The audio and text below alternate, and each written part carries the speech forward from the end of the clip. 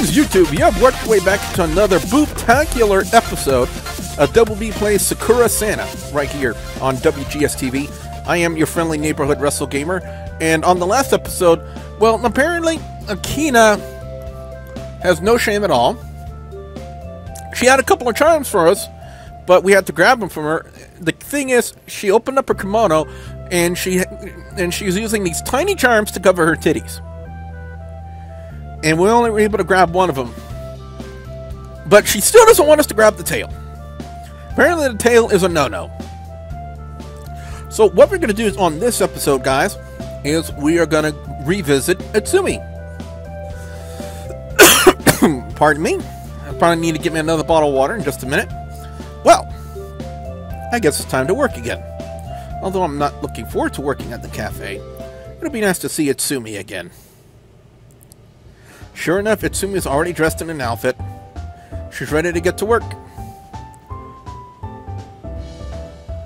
Happy holidays! Christmas may have passed, but who the fuck cares when you're staring at that? Oh, Koji. Good to see you again. Good to see you too, Itsumi. Interesting outfit you have today. A Santa outfit. A very flattering one at that. I don't have to point out what you're thinking of, do I? Not at all. You really aren't any different from when you were in middle school. Weren't you known as the greatest pervert in school? I'm pretty sure those were misunderstandings. Yes, misunderstandings. That's what you called them. Anyway, today's also going to be another busy day. But the customers won't come for a while then, yet. She sits down at one of the tables. Is it really okay for you to do this? I mean, even if there are no customers yet? It's fine, Koji. I want to talk to you. I take a seat opposite to her. Her eyes don't leave mine the entire time. It's so funny that we've come together again. We couldn't be separated back in the day, could we? Nope. We'd always go off on adventures together. It wasn't just middle school either. My entire life up until that point had been spent with her. It's a surreal thought when you think about it. Bonds just don't fade. You might forget about someone, or not quite remember their face. But when you meet them again, it all comes back to you. Yes, we spent so much time together. After we went to different schools, I never really found another friend like you, Koji. Did you ever meet anyone? I met a few people. No one I really remember after I left high school, though. I see. I will admit, you aren't nearly as bashful as you used to be. We've all got to grow up eventually, right? Yes, but completely abandoning any sense of shame you have isn't mature. I'm not exactly sure how I should feel about her saying that. She did just blatantly admit to me that she's using these sexy outfits to bring in customers. Then again, if I were a girl, that's exactly what I would do too. Guys fall easily for a nice pair of breasts, no matter who they belong to. Yes, I'd go as far as to say that breasts have conquered entire empires. They don't know how fucking true that statement is. Okay, you can stop thinking about dirty things now. There's nothing wrong with thinking about breasts. She leans across the table then, allowing me to have an excellent view down the front of her outfit.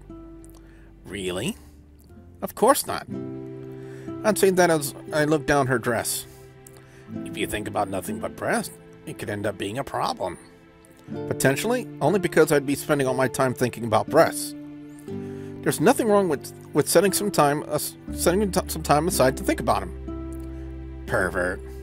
She sits back in her chair, taking a moment to adjust the front of her dress. Alright, I'll stop then. I honestly don't mind. I find it odd how comfortable you are with these things, Itsumi. I'm older too, you know.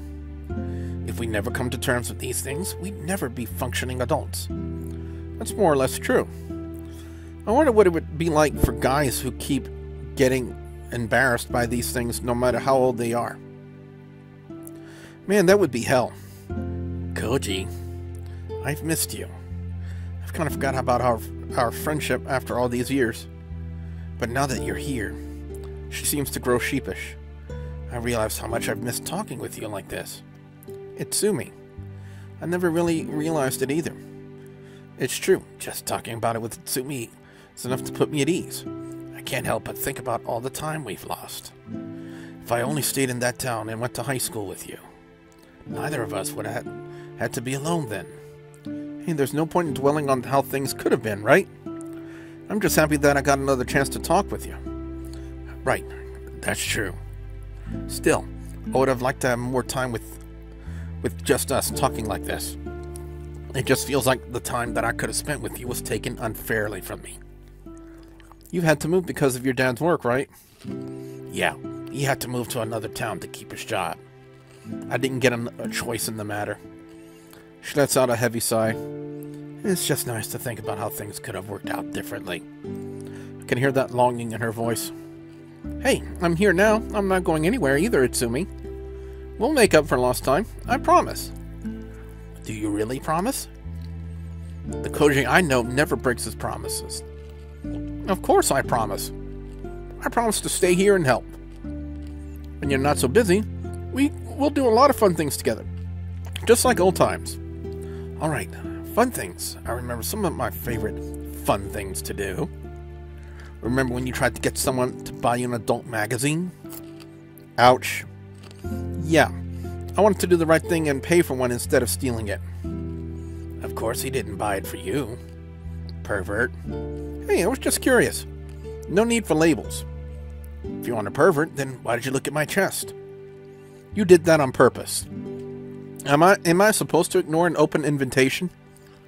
Well, it's not like I have a problem with you looking anyway. Anyway, we still have plenty of things that we need to get done before the customers start showing up. She gets off her seat. I can see that her dress has slightly written up her back. Hey, Itsumi, might want to pull back the back of your dress down. She looks behind herself and sees the exposed lower half of her panties. Of course you'd notice something like that. Itsumi wasn't joking about today.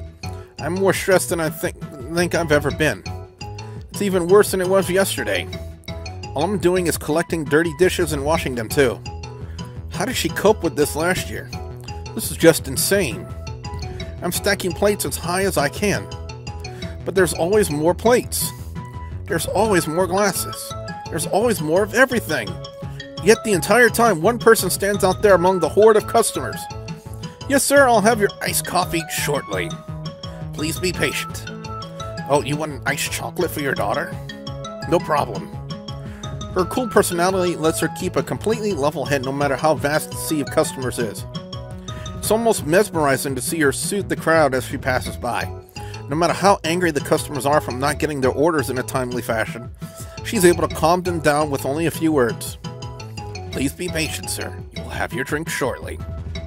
Your food will be ready soon, too. When faced with the cool personality, the customers seem to become as calm as she is. How are you coping with the dishes, Koji? I'm fine, don't worry about me. Although I'm not fine, I just have to keep going. I said I would help her out, so that's exactly what I'm going to do.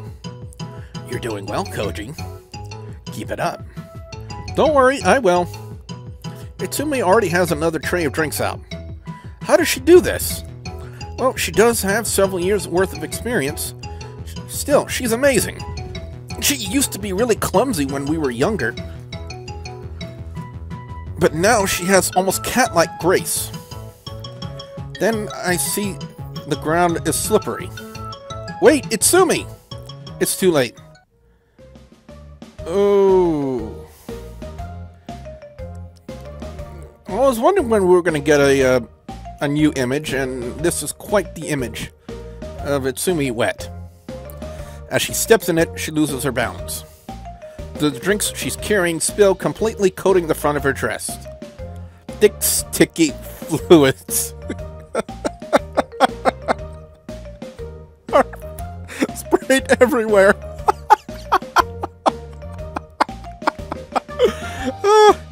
All over her.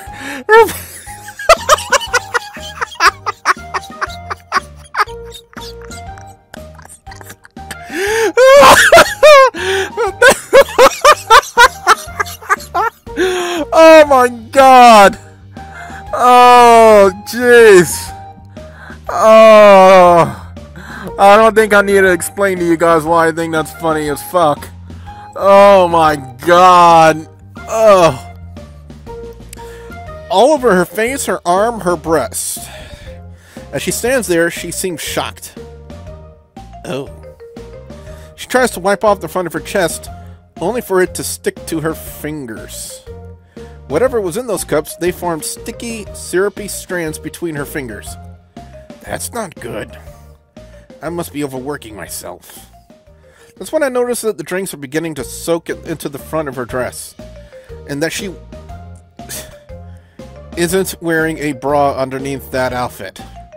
I try to look away, but there's just something bewitching about this scene. Again, titties for the win! I'm sure every single guy in the cafe is thinking exactly the same thing as I am. Breasts truly do conquer empires. I can hear them cheering now as she passes by. No, I have to help her. As much as I enjoy these things like this, I must really do something to help her. She doesn't seem embarrassed by it in the slightest, though. I'm sorry, sir. I'll go get your drinks again. It'll only take a moment. She quickly picks up her tray and carries it on as if nothing happened. But her dress remains soaked and see-through. The sugar from the drinks grows sticky on her skin, too, making it look even more inappropriate. Itsumi? Don't worry. They appear to be pleased by this. Yes, I'm going to worry. She stands still and looks at me. It's only a few spilled drinks, Koji. You know that's not what I'm talking about. I look down again, able to see the peaks of her mountains. Would you like me to show them to you? No! Oh, you don't like my boobs? That's not the issue here! Look, get cleaned up. I'll take over in the meantime. Are you sure you want to do that? I look behind at the roaring crowd. My instincts are screaming at me to run away. The crowd will eat me alive, I'm sure. But for Itsumi's sake, I'll face him. Yes, I'll do it. Just go clean yourself up, okay? As you wish, Koji. I probably just signed my death warrant. But if it's for Itsumi, then that's okay. After that nightmarish day, we finally finish. It's dark when we leave the cafe. You did well, Koji. Also, thank you for giving me time to clean up. Don't worry about it. I barely had time to even catch my breath today. I didn't really have a problem with it, though. How do I tell her? I just didn't like the idea of those guys perving on you like that. It just doesn't seem right to me. It may seem silly since I obviously share the same feelings they do, but I don't like them looking at my childhood friend that way. We start to joke about it. I see. That actually makes me very happy, Koji. You still do care about me after all these years. Why wouldn't I care about you, Itsumi? I was worried that you were just being polite. But it seems you really do care. So she's uncertain, too.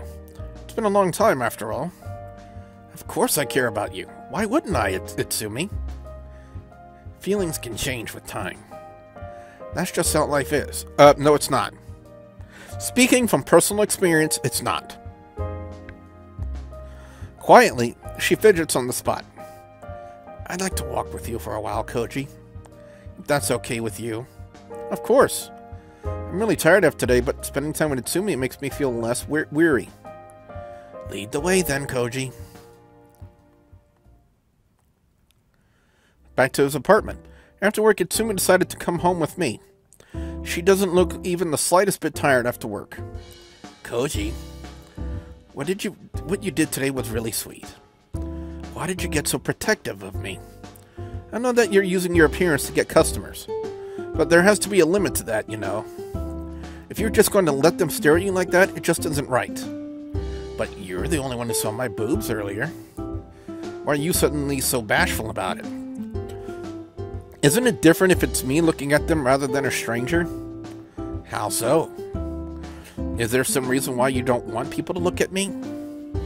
She's vicious with her questions tonight. Well, what guy wouldn't feel weird if their friend was getting stared at like that? I see. Well, thank you. But you shouldn't worry about me, Koji. After all, I took up this job so I can be independent. Independence isn't all that it's cracked up to be. Perhaps not, but it's important to prove yourself. I was just thinking about something. About how nostalgia works. What do you mean? Well, when people look back, they think something was better than it is now. Like how the world was supposedly better or things like that. How does someone become so attached to something so mundane? Feelings aren't rational. They just take whatever form they want. A clam forms a pearl because of the grit in its mouth. So a small feeling can be wrapped up with layers upon layers and eventually something far bigger than it was.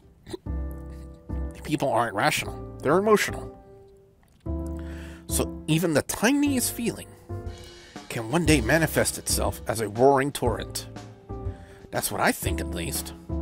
Yeah, I think that's right. It's true, even something as simple as an old photo of a mundane day. With time, the feelings that you have toward the photo can grow stronger and stronger. The preciousness of an object or a memory grows and grows with time. Why did you ask about something like that? I was just thinking back to the Christmases we spent together. Even if it seems like something really important, it becomes precious with time. Yes, it really does. Now that we're sitting here years later thinking back on it, that is just part of growing older, I think. Remembering the past fondly, even if what you did was normal or nothing out of the ordinary. Emotions can make the normal extraordinary. That's just how it is. So if you think about it like that, were her feelings for me similar? I'd like to think that I'm not a bit of grit that a clam wrapped mother of pearl around, but I admit that it's an excellent metaphor. Now then, I need to go. I'll talk to you later, Koji. Goodbye, Itsumi. So, if her feelings were like grit, then how much has she wrapped them up after all these years? I don't know what she was serving, but why does it resemble a particular kind of lewd fluid? Was it milk or something? Well, if it was, it looked a bit off. It's probably better not to think about it. You sleep far sounder at night if you don't think about unnecessary questions. I'm the eternal daydreamer, it seems. It's better to do things than it is to think about doing things. Unless it's something like robbing a bank. Thinking about it isn't a crime, but actually doing it is. Either way, let's do something today. Hopefully that something isn't robbing a bank. So, with that being said, guys and gals, we are going to conclude this episode, and on the next one, we are going to have another jolly visit from Stripper Santa. So with that being said, I am your friendly neighborhood WrestleGamer, saying we'll see ya at the next Warp Zone! You're forgetting about the game! I'll get you yet, Akina. Again and again, I miss every time. How does she move so fast? She's laughing. And you guys wonder why I like Candy Cane so much. That Candy Cane right now